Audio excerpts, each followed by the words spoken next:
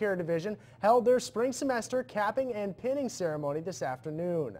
The school has held the ceremony for over 20 years, and officials say it celebrates 2 milestones for students. The capping part of the ceremony is for students that have reached the halfway point in their program, and the pinning portion is for those preparing to graduate.